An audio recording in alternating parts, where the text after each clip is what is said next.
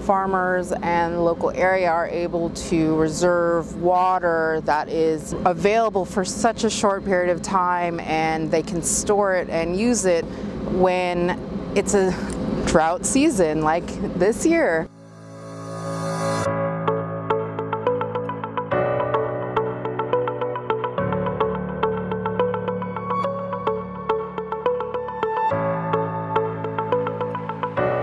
ASR is Aquifer Storage and Recovery. It's a testing method that we are using to pull water from the nearby canal system. The idea here is very simple. We're going to take times of the year when we have water, we're going to take that water, we're going to put it in the ground, store it, and then recover it later when we actually need to use that water. So this is a great tool for farmers to utilize to develop a groundwater mound underneath their well so that they can utilize water for later in years where there isn't enough water. The water that is getting injected in the well is rising at the specific well that we are injecting in, but our neighboring observation wells aren't really seeing a rise in that water level, which is exactly what we were hoping for. So the idea is that we'd like to keep the water local, and so that the farmer is able to pull out that water when necessary.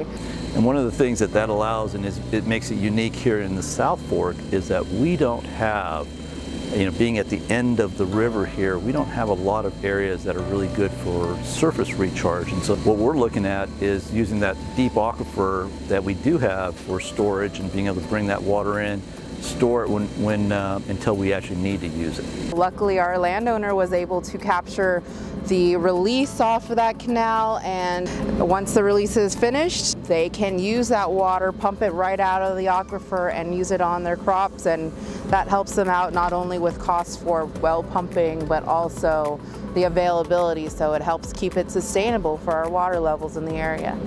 As we are implementing ASR, we want to make sure we're keeping an eye on your well pressure, and in order to do that, you want to understand your well construction and how that particular well is going to be able to handle the kind of water. So you are going to see a fairly substantial rise in water levels in the well, and you want to make sure that that well and whatever the material that the casing consists of is going to be able to handle that type of pressure. We test the water quality before injecting that, and we ensure that the water is and continuously stays clean as we inject it. We want to make sure that we're not altering any water quality for the landowner or the neighboring area. So we also monitor how water quality is at our observation wells. The Fork Kings GSA is sponsoring this project through the help of the California Resiliency Grant that we received to conduct this Aquifer Storage and Recovery pilot project. And I want to thank Tony Azevedo and the Stone Land Company for allowing us on their property to do this ASR project. They've been such a great help, and I do also want to thank Geosyntec, Amir Hussein and his team for doing all the heavy lifting and making this project successful.